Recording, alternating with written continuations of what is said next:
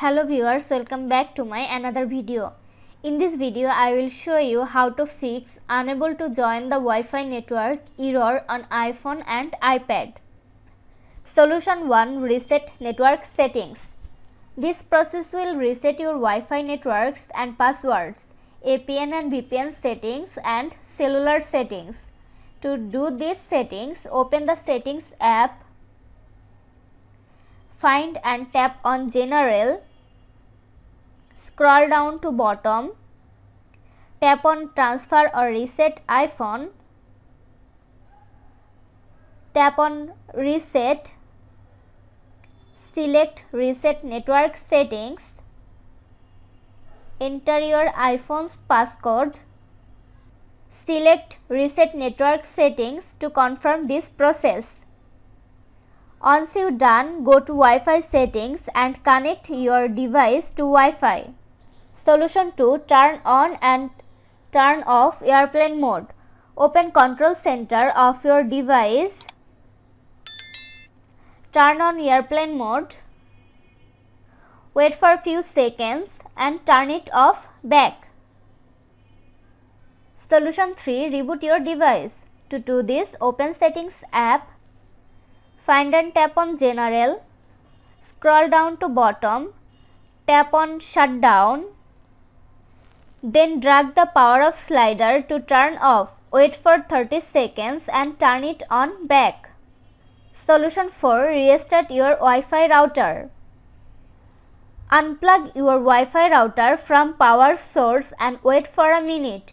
Then plug it back to power source and try again. Solution 5. Select Other Network. Navigate to Settings app. Next, tap on Wi-Fi. Make sure that Wi-Fi is turned on. Under Networks, tap on Others. In Name field, enter the exact name of the network, then tap Security. Here, select the security type to WPA2/WPA3. Next, tap on Other Network to return to previous screen. Now enter the password. Now enter the network password in the password field and then tap on Join. Solution 6. Check for software update. Make sure that your iPhone and iPad updated to latest version software. To check that, launch Settings app, find and tap on General, next tap on Software Update. If update is available, tap on Download and install. You have to wait until downloading process is complete.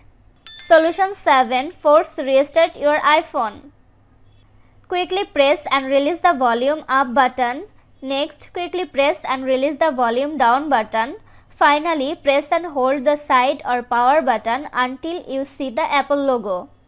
Solution 8. Reset all settings.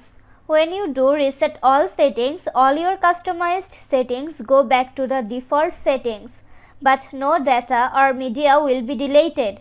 To do this, open Settings app, find and tap on General, scroll down to bottom, tap on Transfer or Reset iPhone, tap on Reset, select Reset all settings,